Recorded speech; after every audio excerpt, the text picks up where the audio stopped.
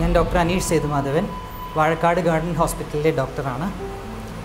ഞാനിന്ന് ഈ ഒരു മഴക്കാലത്ത് നമ്മളെല്ലാവരെയും വളരെയധികം ബുദ്ധിമുട്ടിച്ച ഡെങ്കിപ്പനിയെക്കുറിച്ച് അറിയേണ്ട ഏറ്റവും അത്യാവശ്യമായിട്ടുള്ള കാര്യങ്ങളെക്കുറിച്ച് നിങ്ങൾക്ക് പറഞ്ഞു തരാനാണ് ഇവിടെ വന്നിട്ടുള്ളത്. ഡെങ്കിപ്പനി എന്താണ്? ഡെങ്കിപ്പനി എന്ന് പറയുന്നത് ഒരു ലക്ഷണമാണ്. പല കാരണങ്ങളാൽ പനി ഉണ്ടാവാം. വൈറസ്, ഡെൻവ് എന്ന് വിളിക്കുന്ന ഒരു വൈറസ് ഉണ്ടാക്കുന്ന ഒരു തരം പനിയാണ് ഡെങ്കിപ്പനി. 4 തരം വൈറസ്, അതായത് രോഗാണു ആണ് ഡെങ്കിപ്പനിക്ക് കാരണമായിട്ട് പ്രധാനമായും കണ്ടെത്തിയിട്ടുള്ളത്. ഈ 4 തരത്തിലുള്ള ഏത് നമ്മുടെ ശരീരത്തിൽ പ്രവേശിച്ചാലും ഡെങ്കിപ്പനി നമുക്ക് വരാം. പനിയായിട്ടാണ് നമുക്കത് കാണുക. വേറെ പല ലക്ഷണങ്ങളും അതിന് നമ്മൾ അനുബന്ധമായിട്ട് കാണാറുണ്ട്. അതിൻ്റെ തീവ്രത അനുസരിച്ചിട്ടാണ് നമ്മൾ ചികിത്സ തീരുമാനിക്കുന്നത്. ഇനി എങ്ങനെയാണ് ഡെങ്കിപ്പനി നമ്മുടെ ശരീരത്തിലെത്തുന്നത് എന്ന് നമുക്ക് നോക്കാം. ഈഡിസ് എന്ന് പറയുന്ന ഒരു കൊതുക് നല്ല വെള്ളത്തിൽ, എളുപ്പത്തിൽ പറയുകയാണെങ്കിൽ ചിരട്ട, പാട്ട, ചട്ടി, കുപ്പികൾ മുതലായി നമ്മുടെ മിഠായി കവറുകളിൽ വരെ വെള്ളം, ശുദ്ധജലം കെട്ടി നിന്നാൽ, അല്ലെങ്കിൽ നമ്മൾ വെള്ളം പിടിച്ചു വയ്ക്കുമ്പോൾ അടച്ചു വയ്ക്കാതിരുന്നാൽ, അത്തരത്തിലുള്ള ശുദ്ധജലത്തിലാണ് ഈഡിസ് കൊതുക് മുട്ടയിട്ട് ലാർവയായി പെരുകി വരുന്നത്. പകൽ കടിക്കുന്ന തരത്തിലുള്ള കൊതുകാണ് ഈഡിസ്. അപ്പോൾ നമ്മളെ പകൽ കടിക്കുന്ന കൊതുകുണ്ടെങ്കിൽ അത് ഈഡിസ് കൊതുകാണ്. ഈ കൊതുകും 2-3 തരത്തിലുണ്ട്. ഈ കൊതുക് നമ്മളെ വന്ന് കടിക്കുമ്പോഴാണ് നമുക്ക് ഡെങ്കു വൈറസ് നമ്മുടെ ശരീരത്തിൽ കയറുന്നത്. ഇതാണ് പിന്നീട് പനിയായിട്ട് വരുന്നത്. പിന്നീട് അതിൻ്റെ തീവ്രമായ പല ഘട്ടങ്ങളിലേക്ക് നീങ്ങിപ്പോകുന്നത്. എന്തുകൊണ്ടാണ് ഡെങ്കിപ്പനിയെ നമ്മൾ പേടിക്കുന്നത്? ഡെങ്കിപ്പനി മറ്റേത് വൈറൽ പനിയും പോലെ തന്നെ നമ്മൾ പ്രധാനപ്പെട്ട ഒരു കാര്യം, പൂർണ്ണമായി ഒരു ചികിത്സ, അതായത് അസുഖം മാറ്റുന്ന ഒരവസ്ഥ, ഒരു ഒറ്റമൂലി മരുന്നായിട്ട് നമ്മുടെ കയ്യിലില്ല എന്നുള്ളതാണ്.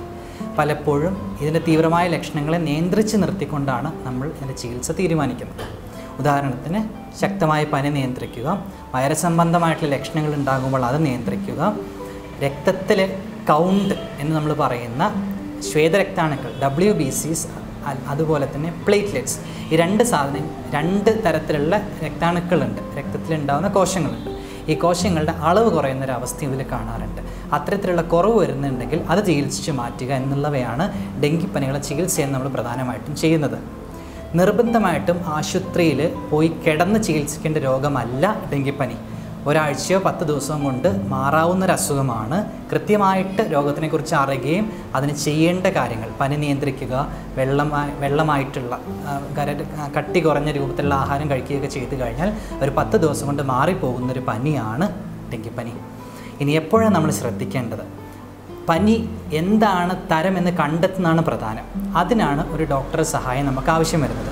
ഡെങ്കിപ്പനിയാണെന്ന് സംശയം തോന്നിക്കഴിഞ്ഞാൽ രക്തത്തിലെ കൗണ്ട് നോക്കുകയും കൗണ്ടിൽ വരുന്ന വ്യത്യാസങ്ങളും ലക്ഷണങ്ങളിൽ കാണുന്ന മാറ്റങ്ങൾ, ഉദാഹരണത്തിന് ശരീരത്തിൻ്റെ ഏതെങ്കിലും ഭാഗത്ത് പാടുകൾ വരികയാണ്, അല്ലെങ്കിൽ ബ്ലീഡിങ്, രക്തം നഷ്ടപ്പെടുന്ന രീതിയിലുള്ള എന്തെങ്കിലും മാറ്റങ്ങൾ കാണുകയാണ്, ഇല്ലെങ്കിൽ അമിതമായ ഛർദി, ഭക്ഷണവും വെള്ളവും കഴിക്കാൻ പറ്റാത്ത രീതിയിലുള്ള ഛർദി നമുക്കുണ്ടാവുന്നുണ്ട്, ശക്തമായ വയറുവേദനയുണ്ട്, കിതപ്പ്, ചുമ, ശ്വാസമുട്ടൽ മുതലായ ലക്ഷണങ്ങളുണ്ടെങ്കിൽ നിർബന്ധമായും ഡോക്ടറെ കണ്ട് വേണമെങ്കിൽ കിടത്തി ചികിത്സയും ആവശ്യമുണ്ടാകുന്നതാണ്. പ്ലേറ്റ്ലെറ്റ് ഏറ്റവും അധികം നമ്മൾ പേടിക്കുന്ന ഒരു കാര്യമാണ് ഡെങ്കിപ്പനിയെ സംബന്ധിച്ചിടത്തോളം.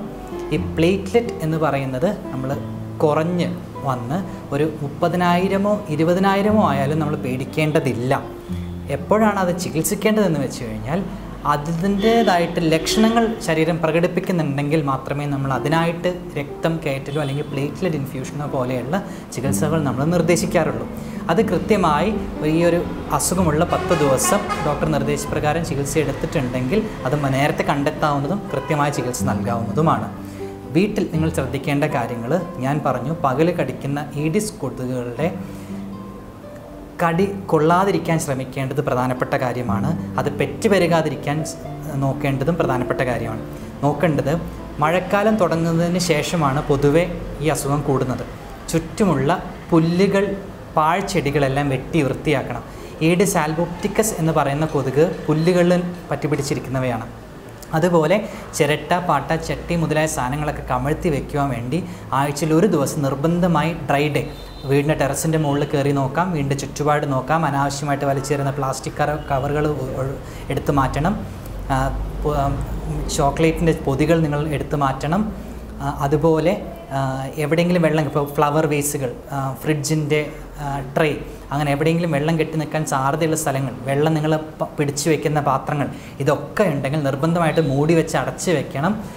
ആവശ്യമില്ലാത്ത വെള്ളം ഒഴുക്കി കളയണം, എവിടെയും കെട്ടി നിർത്താൻ നോക്കരുത്. ഇങ്ങനെയാണ് നമുക്ക് ഈഡിസ് കൊതുക് ഉണ്ടാവുന്നത് തടയാൻ സാധിക്കുള്ളൂ. പിന്നെ ഫോഗിങ്, അതൊക്കെ ഹെൽത്ത് സർവീസുകാർ കൃത്യമായി നിങ്ങൾക്ക് അവരോടൊക്കെ സഹകരിക്കാം. ഫോഗിങ് മുതലായ കാര്യങ്ങൾ കൊതുകുകളെ തടയാൻ വേണ്ടി നമ്മൾ ചെയ്യുന്നുണ്ട്. കൊതുക് വല ഉപയോഗിക്കുക, നിങ്ങൾ കിടക്കുന്നതും കൊതുക് വല ഉപയോഗിക്കാം.